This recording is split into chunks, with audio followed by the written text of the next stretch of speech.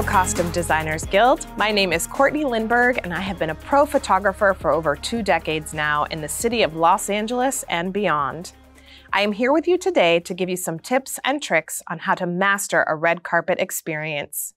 Today, we're going to talk about how to enter the red carpet, different poses that will help you feel more confident, showing off your fabulous look, how to hit your marks with grace and ease while letting your unique personality shine through, and lastly, how to exit the red carpet knowing you nailed it. Once you arrive at the top of the carpet, you will likely meet the red carpet publicity team, or a member of the production staff that will be the gatekeeper to the carpet. They will ask you for your name and make sure it is correct on the card they have for you. You may be accompanied by your publicist, or one will be provided to you. Be sure to pass off any personal items that you do not want in the photos, like your handbag or cell phone, to the carpet escort, publicist, or to your date. People may be telling you to hurry up and wait or rushing you through, but I want you to always remember that you lead the timing. So take some breaths and keep your feet planted. This is a great time for you to breathe deep and do any final tugs or fluffs of your attire so you feel ready to hit the carpet when you are announced. Once your name is announced and your card is shown to the cameras, it's your turn to walk and shine. Depending on how long the carpet is, you will see multiple marks on the ground for you to stop and hit a pose. So now let's chat about some fabulous poses that will really show off what you are wearing. I recommend walking with your eyes looking down to your first spot. When your feet get to that spot, take another breath, smile, and turn your body to the cameras. This turn is where the fun begins. It's your opportunity to look out and take in the awe of the experience. Keep your feet planted, keep your chin down so your eyes pop, and lean the upper half of your body just a little bit forward.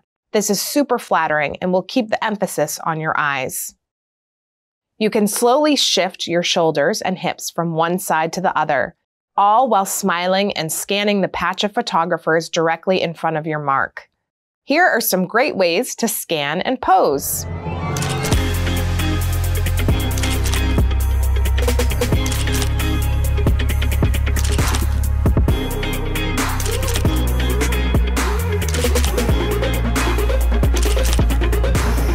If your outfit has a flare or special effect, now is the time to reveal it. If it is a one-time special effect, save that for the center mark of the carpet. You may hear calls asking for you to do something like turn around, show the back of your outfit. Feel free to indulge these requests if you feel comfortable doing so. If you hear anything you do not want to do, please feel free to simply ignore the request. Once you have slowly scanned the photographers, it is time to move to your next mark. Turn profile, let your eyes find the mark, and slowly walk to it. Again, take a deep breath, pull your shoulders up and back, and turn your shoulders to the camera to start your scan. You will continue to do this for all of the marks on the carpet. Each time you hit your mark and turn your shoulders to the camera is a new chance to show off your style and personality.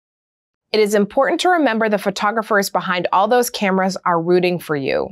They all want to catch that perfect shot of you being quintessentially you. Take the time, take a deep breath on each mark and recenter before you turn and let them see you sparkle. I can't emphasize enough that being comfortable in your outfit and shoes is imperative. If you have a chance, practice in it. Make sure you walk on all kinds of different textures with your shoes you'll be wearing and that they are second nature to you. Once you hit your last mark, you can call out a thank you or a wave. Once again, turn profile and you will see someone on the end cap of the carpet to help guide you to your next location. If you need help with your outfit, make sure that you have someone from your team ready on the end cap to greet and help you. Then pat yourself on the back because you just rocked a red carpet. Good for you.